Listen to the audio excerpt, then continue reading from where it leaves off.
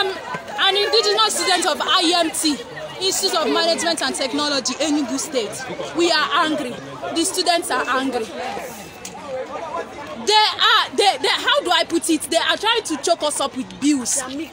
Most of our parents are bus drivers. You can imagine a bus driver paying a total sum of 220,500 naira in a polytechnic, not a state university. Some of us, our parents are selling abacha inside the school. Some of them sell mixed pie. Some of them are cleaners. Most of them are civil servants. The government knows how much they are paying our parents, and our school is milking us dry. You can imagine previously, 2 years ago, as a student of IMT, an ND final student, I paid a total sum of 51,500 naira. On coming back from my HND after 1 year IT, I came back to meet a school fees of 161,500 naira. The textbooks that we used to buy to 1,000 naira, and then 500 naira for our practical report manual. Now we are paying 2,000 naira for the textbook and 1,000 naira for practical report booklet. This is injustice. It is an unfair treatment meted on the students, and it is inhuman.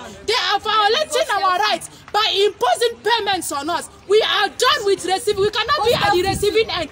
And to cap the whole thing up, the most annoying part is that they insisted that if we don't pay 45,000 naira mandatory hostel fee, they will not issue range number to us. You can imagine a school that does not allow the student to pay part tuition payments. It is wrong. We don't like it. It is enough. We want the government to help us and put an end to it. We cannot afford to pay 45,000 naira hostel fee. That's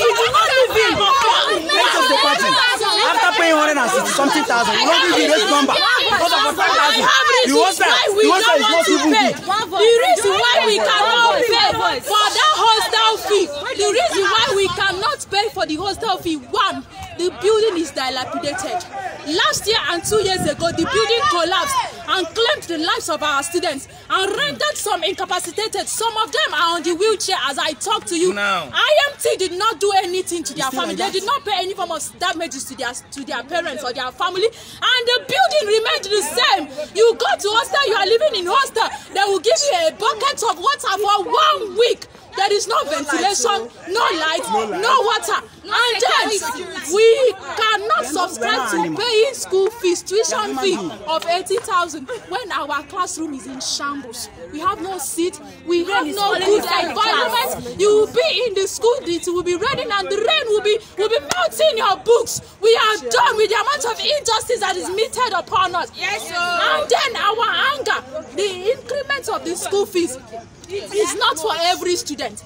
It is for only ND1 and HND1. Now we are asking why imposing the fee, and it is outrageous. Why imposing it on the returning students and the new students? We want to know why, and then we want them to return our school fees to the normal state. SUG. Why are they collecting 1,000 naira from us? It used to be 500. They increased it to 1,000. We want to know why. We are paying for internet fee. They don't provide a free Wi-Fi to us. They don't give us. We are paying for e-library. We don't check any cost online. We want to know why. And we need it to end. Enough of the injustice. Thank you, sir. Thank you.